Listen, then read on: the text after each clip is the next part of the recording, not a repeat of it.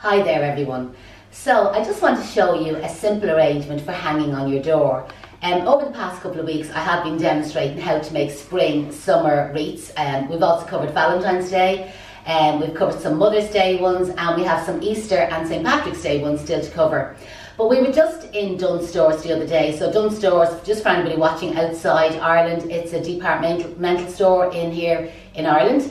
And we bought these little Wellington boots. So they're just children's Wellington boots. They obviously came in a set of two on right and left foot. And they were €7 for the two of them. And what I've just done is I've shaped the floral foam. I've wet the foam first, shaped it, and just filled down inside the welly boot. And just at the back there, you may be able to see where, just using a puncher, I punched a little hole and just that I was able to catch a ribbon through it. So I put the ribbon through before I actually put the foam down into it. So flower wise, this is just something just using up little pieces or leftover flowers that you happen to have. So just in the school today, the students were using a stilby, and I have just a stem of a stilby. I have a little bit of wax flower. I have cut some of the wax flower off already. So what I've just been doing is just cutting the wax flower into these short little sprigs. And I just have one single rose and just tiny, tiny little bits of greenery.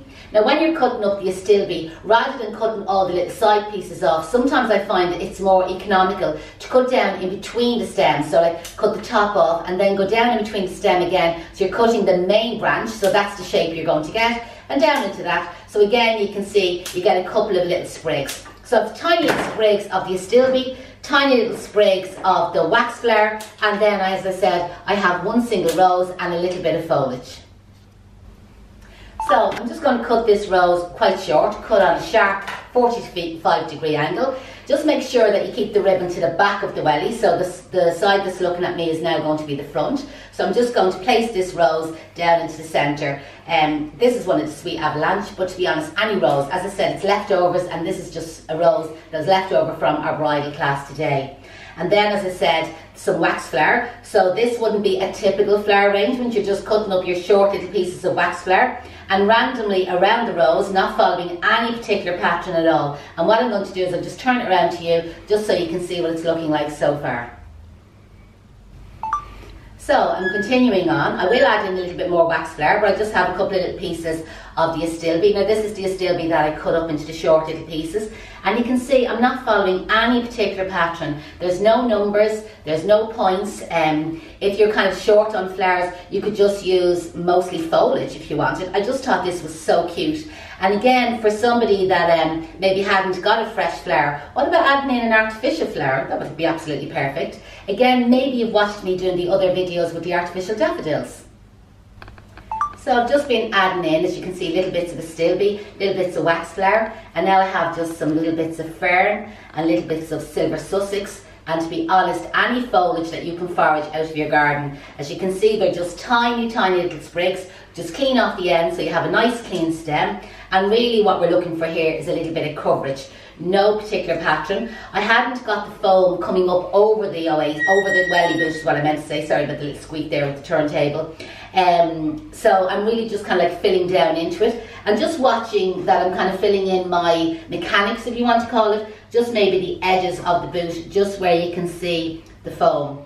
Just think these are really cute, and there's lots of occasions that this could even be used for. What about somebody having a baby shower and you knew it was going to be a baby girl? Wouldn't this be a lovely idea to hang on the door? So our last little bit of astilbe just stuck into the floral foam there. That one's been a little bit difficult.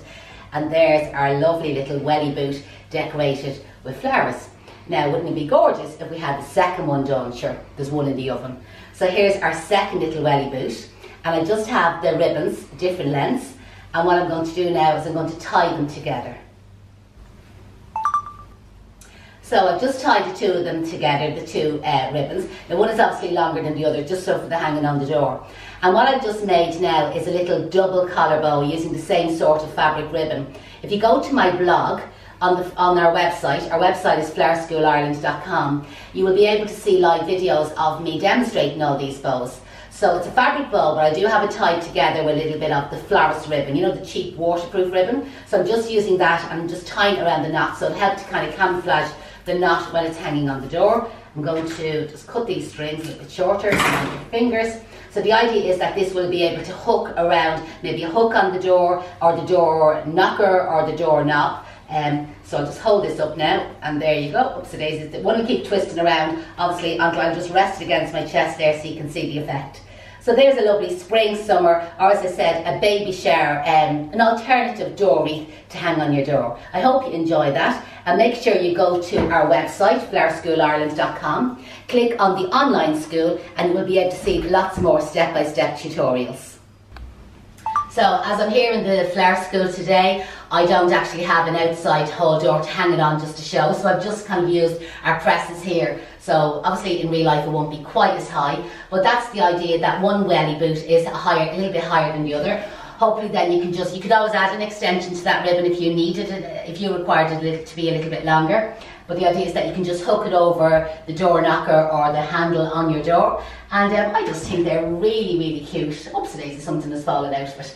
But I hope you enjoy that. Like with all our classes, we offer full backup support. So if anybody downloads any of the tutorials from our online school, we offer full backup support.